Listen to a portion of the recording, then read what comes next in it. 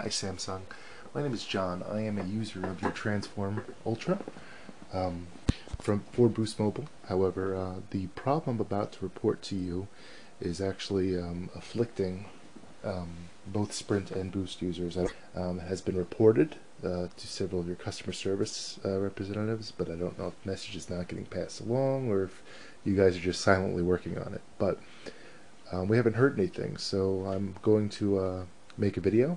There have been several others videos out there. Those videos are usually recorded with a webcam or a video camera, so it's a little bit more difficult to see the screen. So I'm going to attempt to do it with an app that might make it a little easier for you to see. Now what I've done is I've moved slow enough that it stopped registering my movements as actual movements and just sees them as me touching the screen up and down very fast.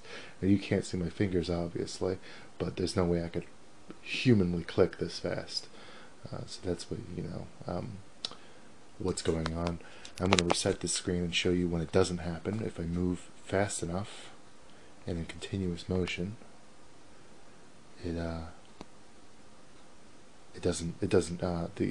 bug does not happen. So I'm going to reset again. It does not matter how light or hard I press the screen. I'm going to press harder. Okay. I'm going to create the problem pressing lightly.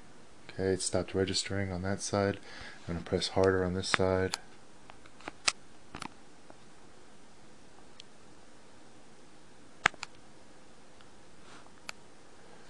Alright, so we see it's not a matter of not pressing hard enough or not pressing too hard. It's happening both ways.